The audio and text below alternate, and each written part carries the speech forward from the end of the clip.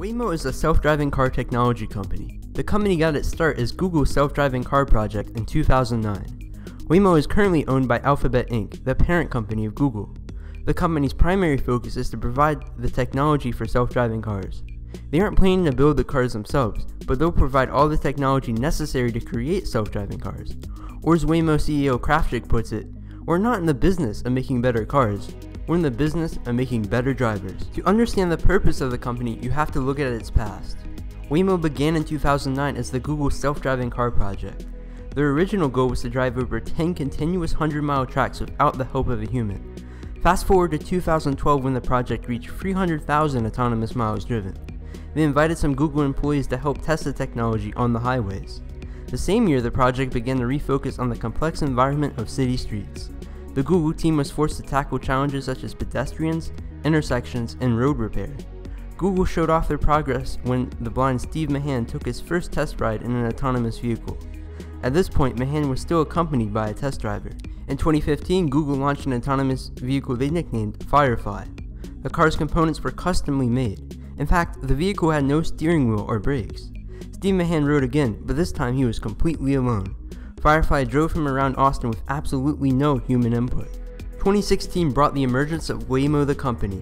Instead of being a project within Google, Waymo became a subsidiary of Alphabet Inc. But why did Alphabet move the project? After all, the name Google has much more recognition than Waymo. The answer lies in economics. Basically, the project was so small, Google couldn't afford to worry about it. It wouldn't make much of a difference to Google's bottom line.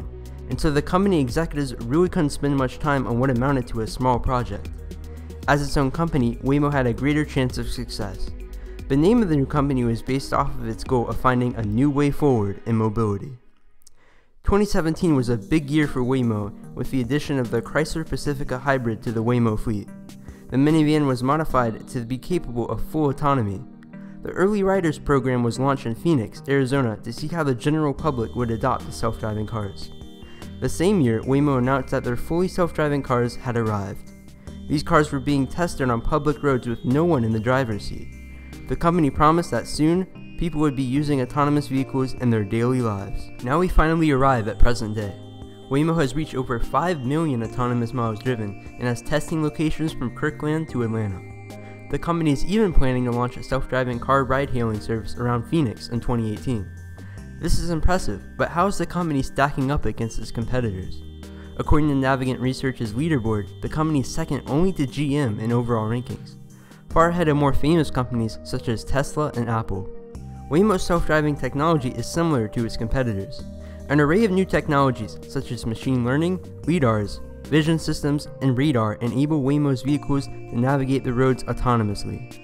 Their vehicles have a 360-degree view so they can detect objects from up to 3 football fields away. Waymo made headlines again when it announced it was teaming up with Jaguar to create the Jaguar Waymo I-Pace. The company plans to have 20,000 of these vehicles on the streets of Phoenix as part of a ride-hailing service. So there you have it. Waymo is a Google-born self-driving car technology company whose work over the past decade has led to numerous advancements in self-driving car technology. If all goes well, it may be the company that delivers mass-produced autonomous vehicles to your doorstep.